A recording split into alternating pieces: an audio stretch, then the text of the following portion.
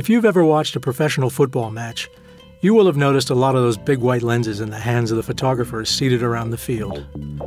Today's high-speed digital autofocus cameras, used in tandem with those fast telephoto lenses, allow us to achieve a level of image quality that was unimaginable just a few years ago. My basic kit when I cover a match includes 2 EOS 1D Mark III bodies, an EOS 5D body, 3 zoom lenses, the 24-70 2.8, the 70-200 2.8 IS, and the 400 2.8 IS.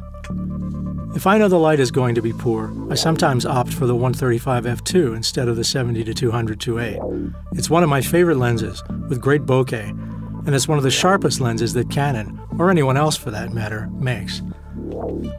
I also always carry a 1.4 teleconverter and enough compact flash memory cards to store all the pictures I'm going to take. Once the match begins, I shoot with the 400 2.8 on one of my 1D Mark IIIs, often with the teleconverter attached, and the 70-200 2.8 on the other. The 400 2.8 is always mounted on a sturdy monopod. The 24-70 2.8 is on the 5D for those times when the action happens right in front of me. I prefer to work with the 400 2.8 and the 1.4 converter, rather than carry both a 400 2.8 and a 600mm f4 lens. The optical quality of the 400 2.8 with the 1.4 converter is superb, and it gives me the option of 2 distinct long focal lengths. It doesn't take long to remove or add the converter, and I only have to carry one big lens. If I'm focusing on one particular player, I tend to use the longer combination. For a slightly looser view of the action, I'll stick with the 400 2.8 by itself. I try to travel as lightly as I can, and this approach really helps. There are times, however, when I might bring a third 1D Mark III body, at the World Cup, for example, to use with a 300 2.8, or as a remote camera behind the goal on a small tripod with a wide-angle lens.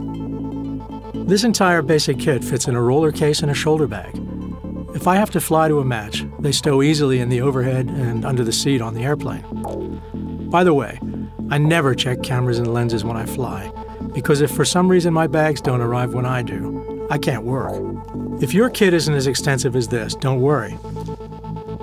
It's worth remembering that photographers were making good football pictures for years with equipment that didn't come close to what we have to work with today. The important thing is to concentrate on making the best pictures you can with the equipment you have, while trying to improve and hopefully expand the equipment options in your kit as you progress.